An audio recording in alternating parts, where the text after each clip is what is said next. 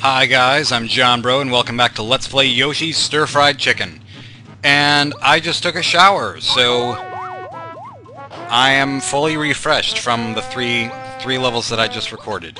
Aw man, Dark Blue Yoshi's still missing. That is sad. That is a very sad day.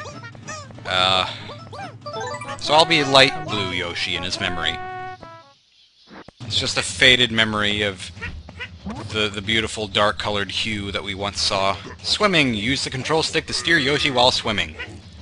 Yeah, this is considered most likely the most evil level in the entire game, for various reasons, which you will see more later, not so much now. I liked the first half of this level a lot. There's two halves to this level. First half, I actually thoroughly enjoy, because I always thought it seemed like a really cool idea to be able to swim on the surface of the water, because this is the only level where you ever see the surface of the water. The only level where you can actually jump out of it, physically jump out of the water and go back in. I don't know, it just seems cool. And especially since you can see the way that there are ripples on the surface of the water and there's light shining down, it looks very clean, very nice. It really does. I just like the way this looks. It looks, I don't know, just looks crystal clear. And all in all, it's just very refreshing. Although maybe not so much with the music, because the music does not sound refreshing.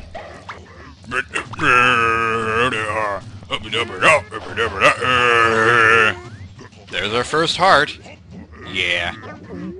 The hearts, you will see two of them in the first half of the level, and then the third one you will see near the very end, at the very top.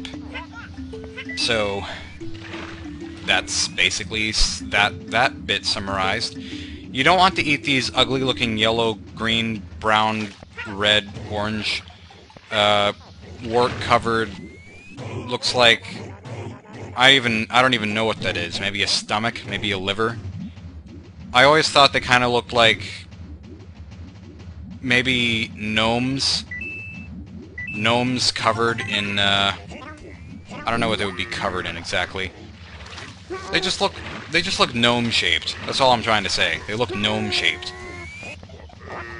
I really don't even know what they're supposed to be. Because you can never trust those gnomes. They always stare at you in the yard. All those silly lawn gnomes. But then again, there are times when lawn gnomes are quite helpful. Like in Toy Story.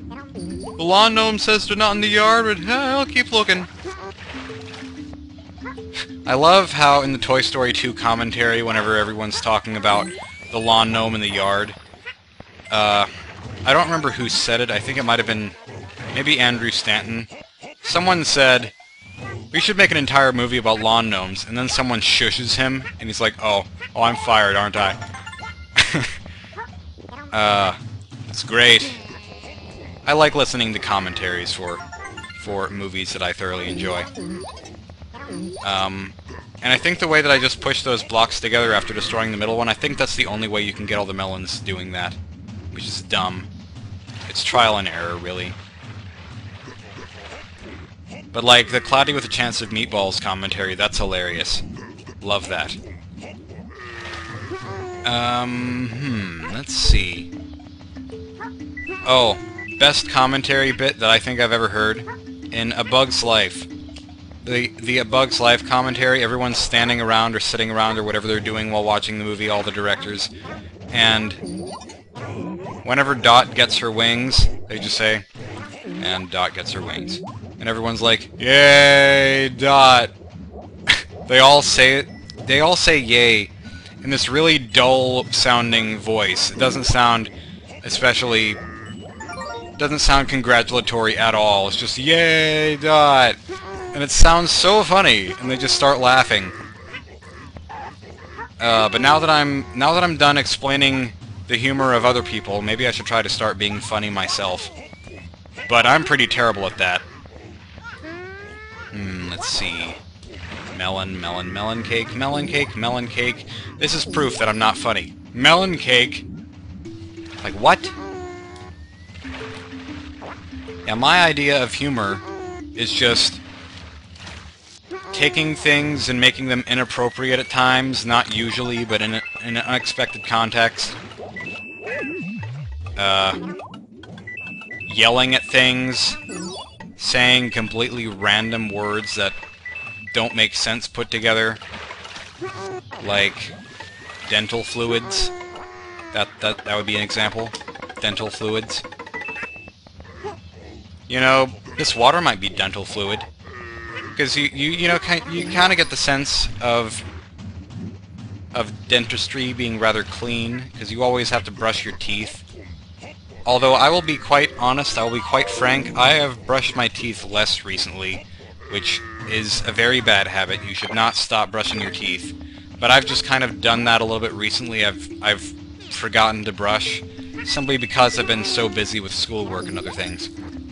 So this water you do not want to fall into because, oh, big blurps, they will kill you. Oh, they will eat you in one bite, just like the big bubbas, or whatever they're called, in Super Mario 64, and I think also Super Mario Bros. 3, is that it? I can't remember exactly, but they are the death of you. They will kill you. They have the impressive range of a dolphin, and the impressive throat of... What's an animal with an impressive throat? I'm not really sure. Maybe, well, I don't know. I can't think of any animals at the moment, so I'm gonna try to think of something else. Of a Yoshi. Well, that's just dumb. Why would I compare them to a Yoshi? That's just mean. This guy is not nearly quite so annoying, because he doesn't kill you as soon as you hover over him, but he can still eat you. This blue blurp. This blue blurp blurp blurp blurp blurp blurp. But yeah, he still squirts at you with his mouth. Lovely imagery right there.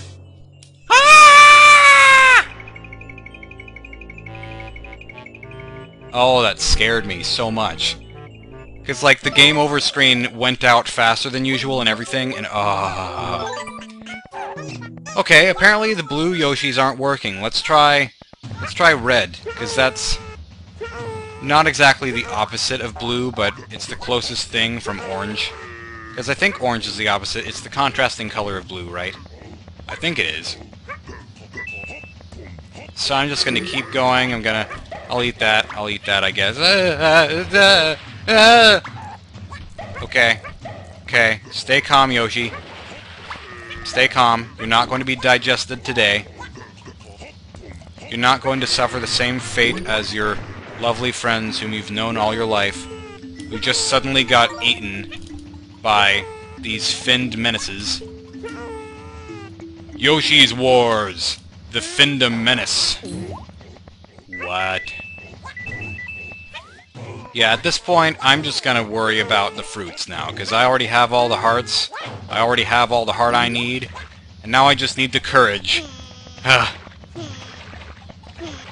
Of course, wasn't courage and a heart basically the same thing with the Lion in Wizard of Oz? Like, didn't he want... No, wait, no. He wanted courage, and the Scarecrow wanted the heart. But you kind of picture courage and heart almost being the same thing in a lot of cases. Mandibles of Death! That's what these are. These are the Mandibles of Death. And, kind of on that same subject of Wizard of Oz. The lion looks really weird. Have you seen the lion's mouth? It just looks strange. Of course, it's even weirder whenever people try to actually look like a cat and they have their upper lip surgically changed, altered to where it actually looks like a cat mouth. That's just weird. Why would anyone do that? I can't imagine how weird that would feel, to have a cat mouth. Like, for a cat it wouldn't feel weird, because cats have, like, hair and everything. They have the fur around their mouth, and it just, like, fits together. Their mouth is meant to fit together in that position where it goes up in the middle. But humans, no. We have basically straight lips. That would just seem... Ugh. That's just not a good thing. But apparently it seems perfectly natural to anime characters. I don't know why certain anime characters have cat mouths, because no normal person has a cat mouth, and definitely not like a random teenage girl like Kanata in Lucky Star, which is, for whatever reason, the only anime that I've ever seen. I remember going to my new school that I've been in for 2 years now, and one of the first things that I ever said to anyone was to one of the girls that I know now. I said, you know, Lucky Star is actually the only anime that I've ever seen, and she just busted out laughing, and she said, I'd never expected a guy to say that. Yeah, so that's my story. That is my life story. Oh, let's put an end to that line of discussion. Bum bum bum bum. Yep, red Yoshi prevails. The blue Yoshis fail and the red Yoshi prevails. See, this is further proof that Mario is better than Sonic. Sonic is blue, Mario is red, and red is the dominant color. As proven by the Yoshis. Of course, the Yoshis might be biased because they carry Mario around everywhere, but if anything, Mario is more annoying, so this is unbiased. The jungle lake was swimming with hungry fish called blurps. The blurps would swim and jump, but mostly they like to eat and eat. Their two favorite things, to eat and to eat. The Yoshis didn't want to become fish bait, so they quickly swam away. No, actually, 2 of them died, and the others just kind of ran, because they weren't swimming. They weren't swimming at all. They didn't even want to get close to that water. They weren't swimming in that shark-infested doom, death, fail water. But we are going to swim in more water next time. In what level is it going to be? Lots of fish. Yeah, lots of jellyfish on the last time we went to this page, and now lots of fish. And this was another one of my favorite levels, so next time we are going to go to another one of my favorite levels. See you guys then, and thank you for watching this terrible experience.